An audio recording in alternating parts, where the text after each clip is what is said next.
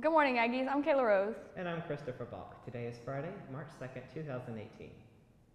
First priority will meet Friday, March 9th at 7:45 to 8:20. Also, there will be a HOSA meeting Tuesday, March 13th at 7:45 to 8:20. Now we're to Sabrina with the weather. The high for today is 72 with a low of 42. There will be a 0% chance of rain, but it is windy and a little cool. Now back to Kayla and Christopher for more announcements.